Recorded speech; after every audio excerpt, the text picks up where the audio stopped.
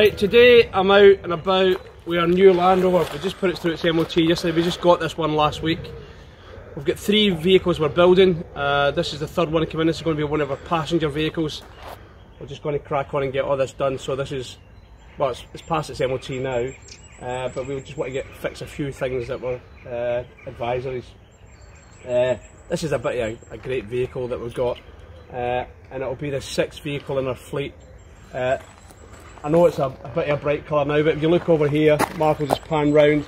That's how it's going to look in the end in our colours, which is blue and black. So that'll fit in with the Expedition fleet. It's a great little vehicle, this. Left hooker as well, which is good because we're all on the continent a lot of the time. So this will probably be our lead vehicle that can actually overtake and stuff like that, and relay back to the rest of the convoy about safe roads and stuff like that. What are we up to this weekend? So this weekend we're going to be painting vehicles. Duncan's been prepping this one all week for paint, and today Richard's here and Duncan, they're prepping the yellow pearl. You know, all getting ready for painting as well. So we're going to be doing both these vehicles this weekend using Raptor Paint. I'd like to thank Jason Morse at Raptor UK, who's once again supplying us with the paint for both vehicles, and a Vari gun. We're going to use a Vari gun, a Raptor Vari gun, for the first time this weekend. Watching a lot of videos on it, and it's all looking pretty good. So this is our newest addition to the fleet, this yellow one. So we've done a little bit to it, not too much to it so far. Just getting it all prepped up.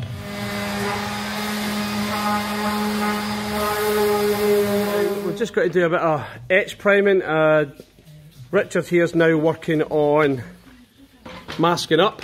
As you can see, we've got the Defender almost done.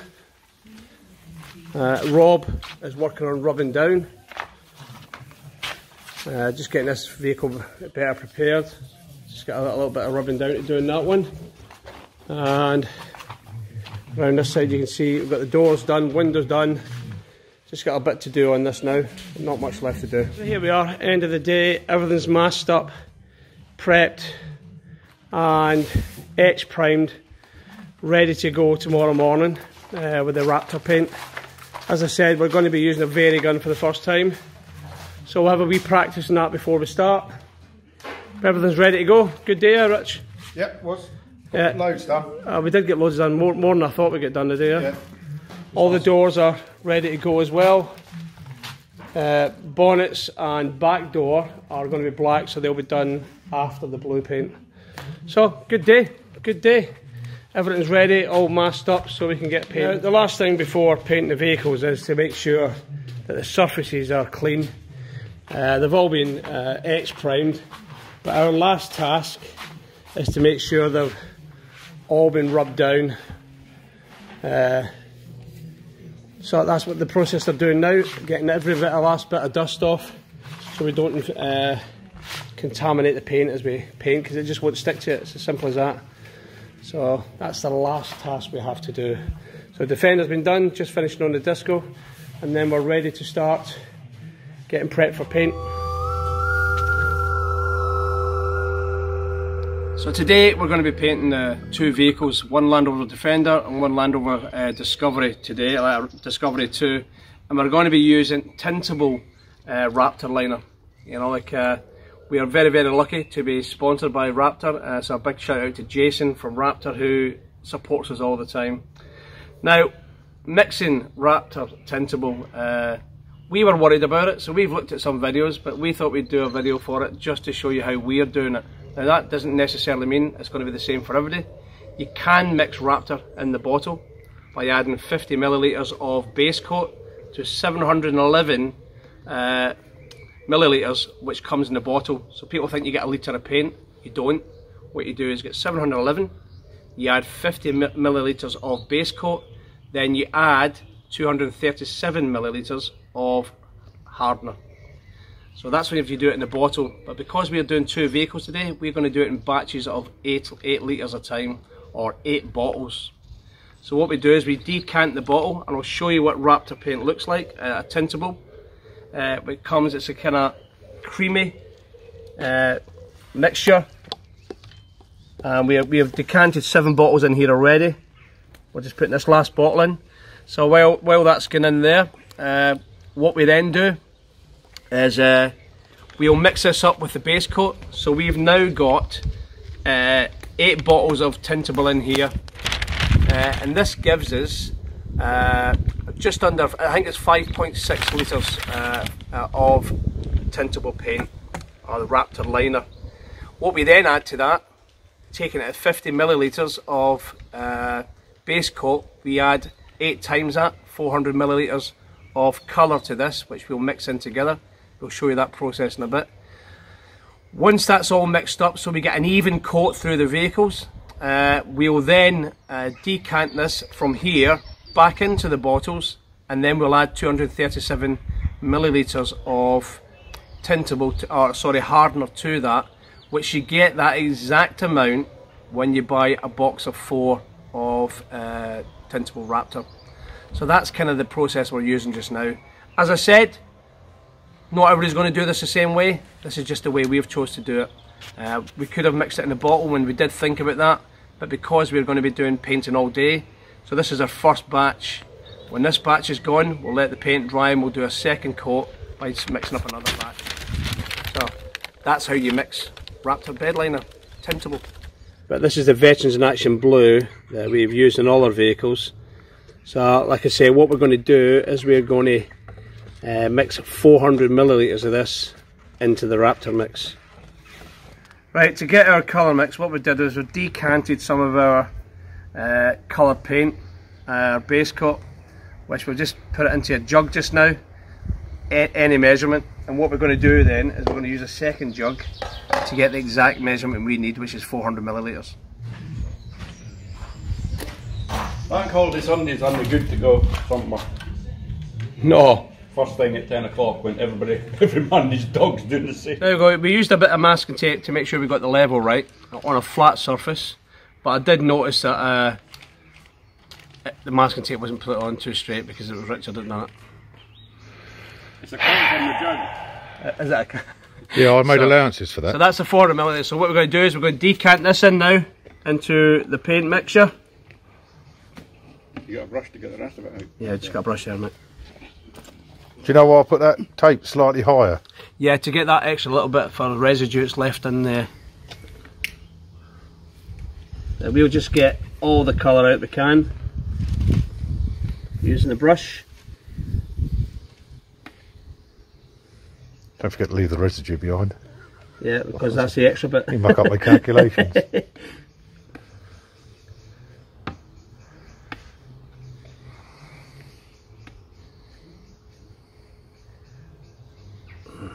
And you got an extra bit on the stick as well that you're going to use to mix it. Yeah.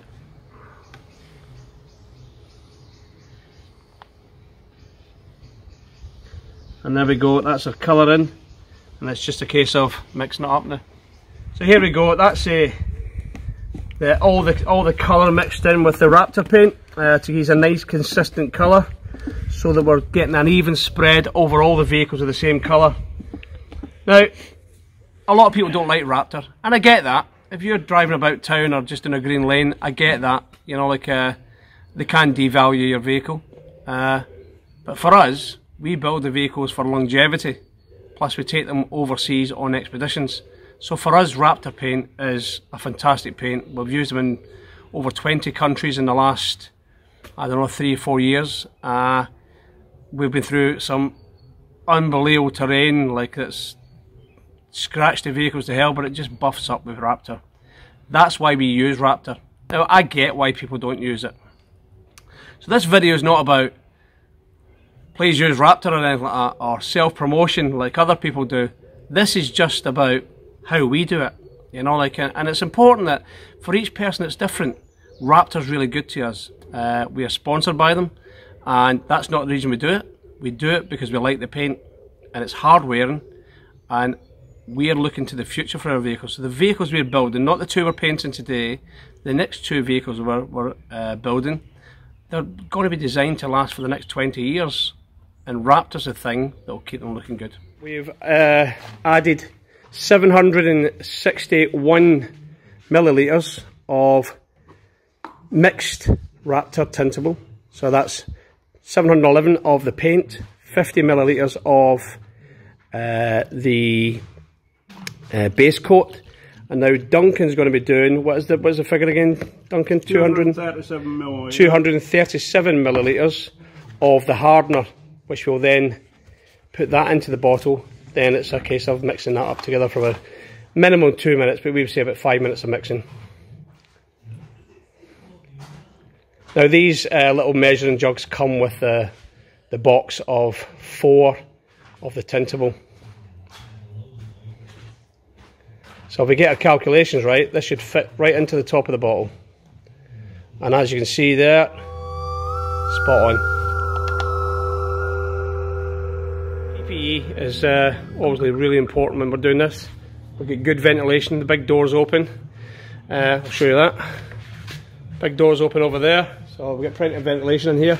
But a mask and normal PPE kit, glove, paint suit if you have them, if not a set of overalls. Now we're using the Raptor Variable Gun today. Now what makes that different? And we're going to be spraying at 50 psi, is that right? Yeah. About 50 psi. So the Variable Gun is different from the other shoots gun that they use because it's got a variable kind of nozzle on the front. So we've set it for, we're going to do a test run first. We've wound it back, wound it forward twice, then locked that on, and we're going to see what kind of surface that gives us, like as in whether it's kind of more speckly or like, I don't know what the proper words are, but you know, like the finish that we want. Texture. That's a good word, that, isn't it? Texture. We want a finish coat for the base. Very fine coat for the base one, don't we? So 2 might be too much, but we're going to try that first, and then we're going to wind it back maybe 1 to see what we get, just to get the coat that we want for a base coat.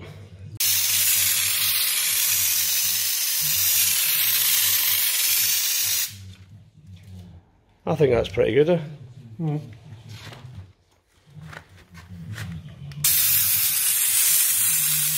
The first one, mate. Try that again, further up, further up.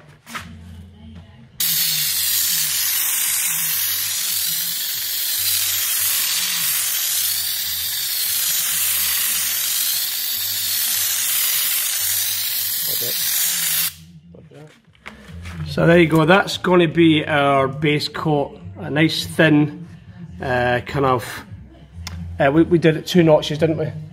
2 turns, yeah. 2 turns and then locked that on, and that's what we're going to do for our base coat.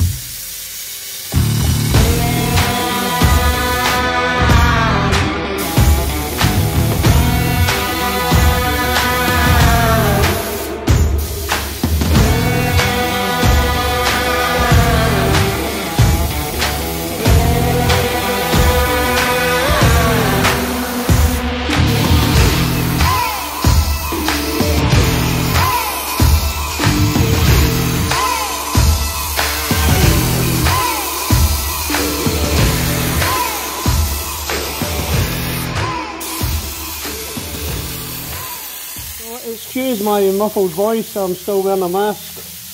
I'm just going to take you a quick look around the Defender. This is the first coat on the Defender. Looking pretty good. That's just the first base coat.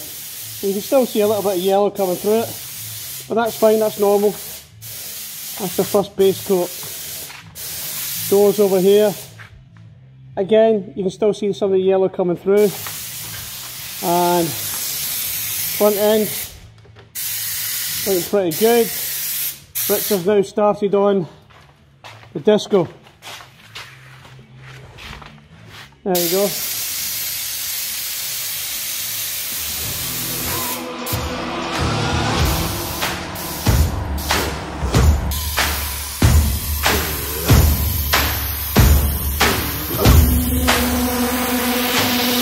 Richard, what do you think of that Vari gun? That's good. It's much better than the shoots, Much isn't better, it? yeah. Yeah, if you can just, I'll see if I can get it. Here's the finished article. It's quite a fine finish we've got. We haven't gone for a heavy one, and it looks pretty good. Now we come back. Look, it might look patchy, that's because some of it's still drying, and because of the overhead lights on it, so it can look a bit patchy. But I have to say it's pretty damn good, isn't it? It is good. And a good coat. Much better gun than the other one. Yeah, that was good. One thing we learned today is we did 4 bottles. That we mixed up 4 bottles, and we found by the time we got the 4th bottle, it was spitting out. It was starting to go off. So what we did after that was we just mixed them up. Just as one had a new bottle had started, we mixed another bottle up, and we went that way, and it was much better. In fact, it was so easy to use the gun then, wasn't it? It is like normal spraying. Yeah, it was fantastic. So like here's a disco. I'll take you back here so you can see the pair of them. But there you go. It's looking pretty good. Went today. Pretty good. Yeah, good today. Yeah, I think it was, wasn't it? Yeah. I think I don't get my sleeve out of the way. We achieved what we wanted to. I think we probably achieved a bit more, did we not? Yeah. I think me and Duncan at the start of the weekend, we were hoping to get the 2 done, but you know, it was a big task, wasn't it? We got 1 done, it was okay. And 2 was a bonus if we got 2 done. Aye. But we'll get the 2 done. I have to say, I'm well impressed with the Vari gun. I think you say me.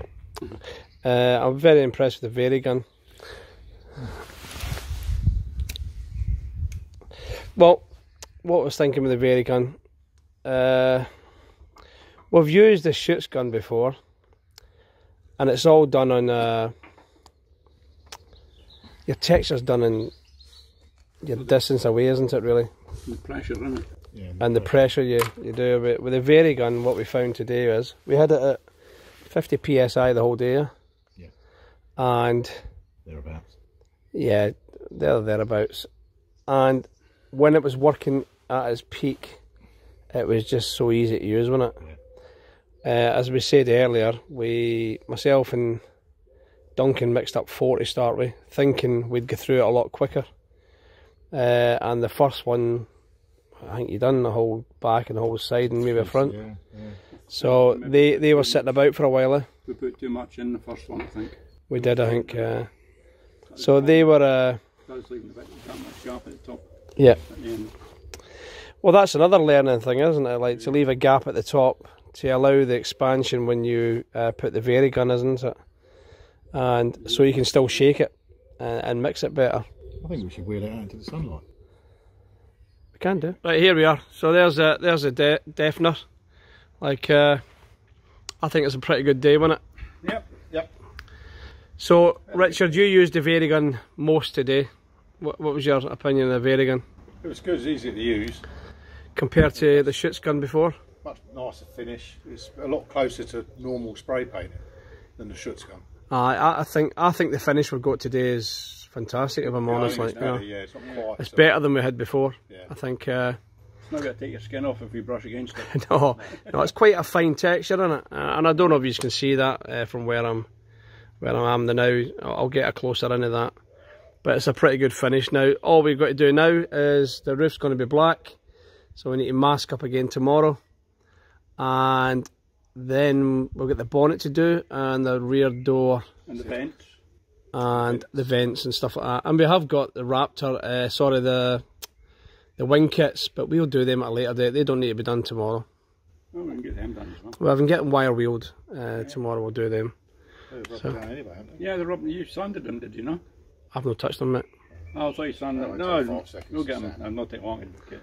So that's it. So it's I'm going to show you the finish we got, because Richard's wanted to sit down because he's been on his feet all day. So if you can see that, I don't know if you can get it from that angle. That's kind of better. There's the finish we've got, which I think, get right close in, it's a pretty good finish. You see the front of the vehicle there. And the vents are going to be black as well. So I think it's pretty damn good. So good job, eh? Yep. Good job.